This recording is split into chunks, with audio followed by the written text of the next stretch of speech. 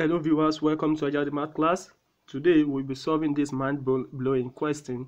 Please, before we proceed, kindly subscribe to my YouTube channel. Today we'll be looking at this question. We have two unknowns with two equations. We are using two approaches here. We are using the completing the square approach and also the simultaneous equation approach. Follow me. Now, looking at this, solving this first, we have x squared minus y squared equals to 8. Looking at this is called the difference of two squares. And in solving the difference of two squares, it means the addition of these and the subtraction of this. When you try to expand this, you get this back, okay? This is equals to 8. And don't forget from the question that x minus y equals 2. So in this case, you substitute this, you replace x minus y with 2. So here we have x plus y times 2 equals 8. Solving this further, you can divide both sides by what?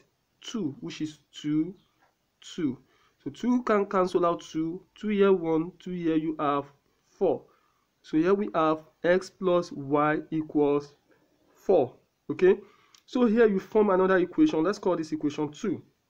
Equation 3. Why we call this equation 1. Okay? So now combining these two equations, we have x minus y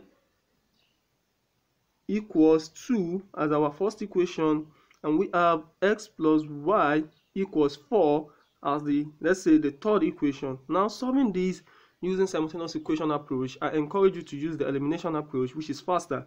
So adding these two equations together, x plus x gives what? 2x. Minus y plus y cancel out, they are being eliminated. 2 plus 4 gives 6. So we have 2x equals 6, and the next thing for us to do is to divide by the coefficient of x, which is 2, and we have x to be equals 3. So we have 2x equals 6, dividing both sides by the coefficient of x, which is 2. Finally, our x equals 3. Now substituting this back into the equation 1, which was x minus y equals 2. So the value of x is being replaced with 3. So here we have 3 minus y equals 2.